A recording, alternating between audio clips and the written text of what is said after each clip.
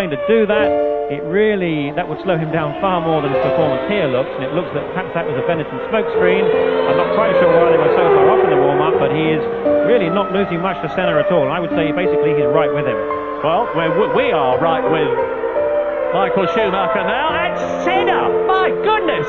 I just saw him plunge off to the right, and Senna has joined Pedro Lamy and JJ Letter in a shattered motor car. You can see the debris on the right. What on earth happened?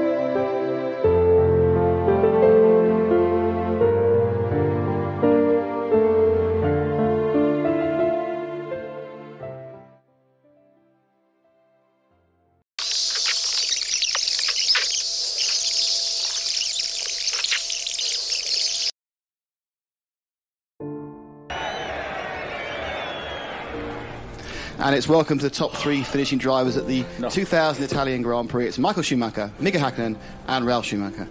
Michael, many, many congratulations. It's your sixth win in the season, but you've not had one for 6 races. You've done it in front of your home fans, the Tifosi, so you must be delighted.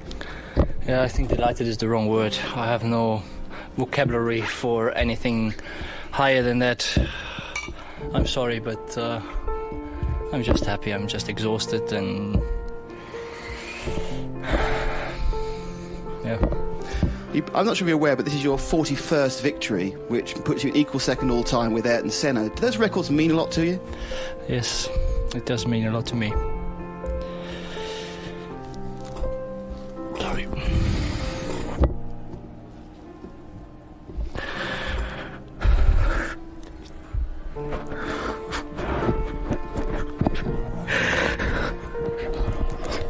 Thanks, Michael. Mika, for the last 2 races, Michael's been, I think, magnanimous enough to admit that on the day you had the faster car, the McLaren. Do you think today that Ferrari was just a faster car? Can we have a break?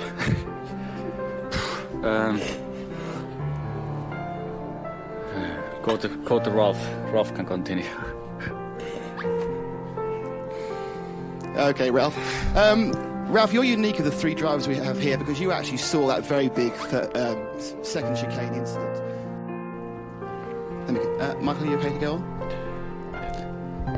You are obviously very emotional about this. Why does this mean so much to you?